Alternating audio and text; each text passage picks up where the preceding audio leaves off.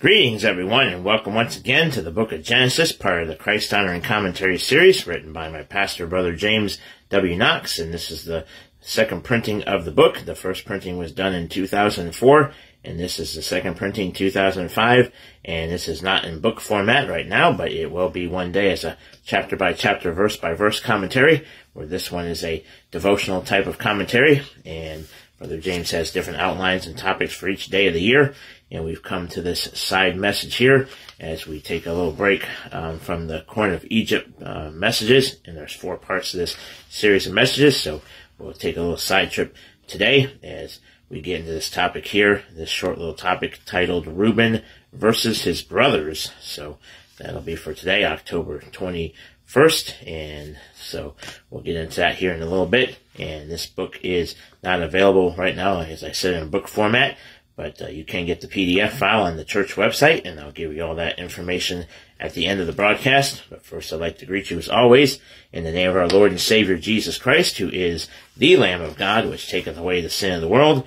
And he too can be your Lord and Savior today if he's not already. And that is the most important thing you can ever do, is trust Jesus, believe on him, for he is the way, the truth, and life. No man cometh to the Father but by Jesus. And Jesus said that of himself in John chapter 14 when he's talking to Philip and to all of us when he says that. So, and you must be born again in order to see the kingdom of heaven and enter the kingdom of heaven. Can't climb up your own way. If you try to get up your own way, you're a thief and a robber, and God will cast you out, because the only way to get to God is through his only begotten Son, as I was just mentioning there. And then once you get saved, then he washes away all your sin, and then the Holy Spirit comes and dwells inside of you and separates your soul from your body, your flesh, and then that's the circumcision made without hands, operation made by God the Father and all that, so in the Holy Spirit. So praise the Lord for that. And then once we get to heaven, whether it be by the rapture or by death, we'll get our glorified body. And right now we still have to contend with the flesh and make sure we keep the old man crucified and not be tempted by things and the sins that so easily beset us and all that. So, amen, and learn to be Christ-like each and every day and serving the Lord and all that. So, amen. And both Brother James and Brother David had good lessons yesterday in the church service, and then Brother Richard Jacket did a good message from the Sunday school hour. So check those out, and I'll give you the website for that also again.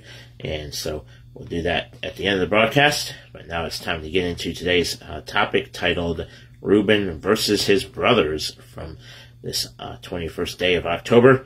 And this is on Genesis 42, verse 22, where it says, And Reuben answered them, saying, Spake I not unto you, saying, Do not sin against the child, and ye would not hear. Genesis 42:22. And then the note here, the Brother James writes about this. He says, At this point, Reuben rebuked his brothers and reminded them of what he himself had done. It was a case of weakness, reproaching badness, and was not of any great moral value.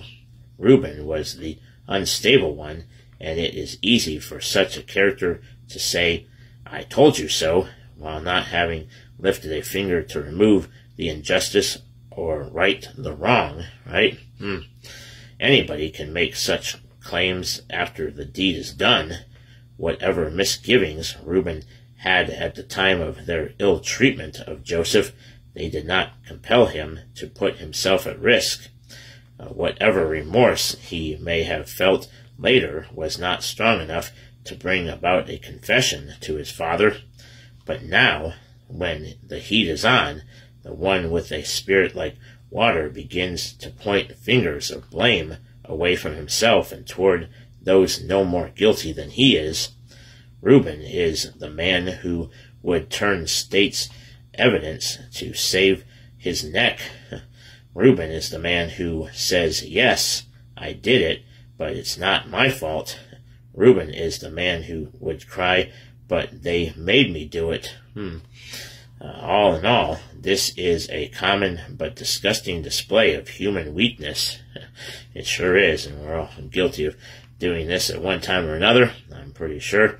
So there's that note there. And then finally we have this here where it says, the whole tune of the brethren is, however, very striking in the change which had evidently been wrought during the 20 years in their thought of Joseph. In the old days, he was scornfully stigmatized as this dreamer, but now he is our brother and the child. The mocking attitude had been changed into at least something of interest and sympathy. Yeah. So that's that topic there. Reuben versus his brothers. And so let's take heed of these things and don't do these things ourselves when trouble happens or we do something we know we shouldn't have, and making sure we don't end up doing something like this. So, amen. All right, so that was a good little topic there to learn a lesson from. And tomorrow we'll get back onto Corn in Egypt, Part 4, and I believe this is the final part to this series of messages here, and this is for October 22nd. And then October 23rd, we'll get into this little topic titled Sincere Falsehood from Genesis 42, verse 36. And then on the 24th, we'll conclude with Genesis 42 on this topic of notes on Genesis 42. And then on the 25th, we get into this 4-part series of messages from Genesis 43 titled Pressure on Joseph's Brethren from Genesis 43. And there's 4 parts here, and we'll read the entire chapter on that day. And then on that's 4 parts there.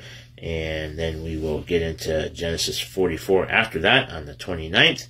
And we'll read this series of messages titled Bags Full of Blessings. And this is, how many parts here do we have for this series of messages? So there's 4 parts to this series of messages. And then on the second wheel, we'll conclude with notes on Genesis 44.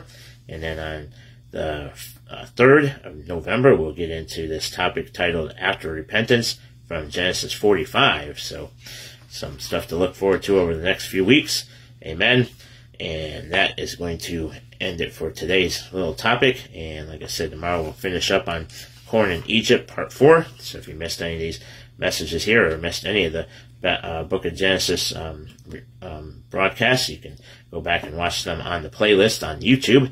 And the YouTube channel is Ambassador for Christ Broadcasting, or typing in Baptist Bread Broadcast and look me up that way, and like and subscribe and hit that notification bell so you know when I'm posting these up on the YouTube channel there. And then you can also watch this on Facebook, and then the Baptist Bread Broadcast is also available to watch both on Facebook and the YouTube channel. And then also going and doing the book reading from Gipp's Understandable History of the Bible book. Been reading that again, trying to get through the chapters here. So started that a long time ago, and still trying to stay up to date with that. So you can continue to watch those there, and all of them are on a playlist also on the YouTube channel. So, and again, that's Ambassador for Christ Broadcasting, or typing in Baptist Bread Broadcast and look me up that way, and like and subscribe and hit that notification bell so you know when I'm posting these up on the YouTube channel there. And then to get Brother James's books, including the PDF file for this particular book,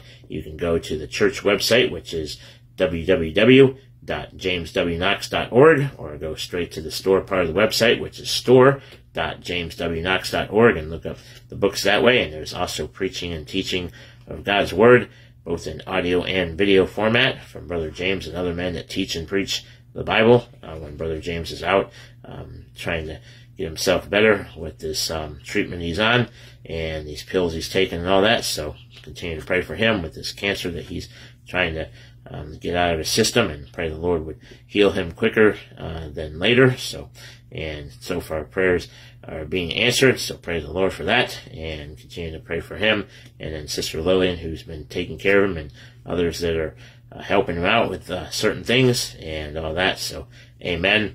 And so that's that. And then the YouTube channel for the church is James Knox Sermons YouTube channel, so you can find the video presentations there of all the sermons from Brother James and other men in the church there that teach and preach God's Word.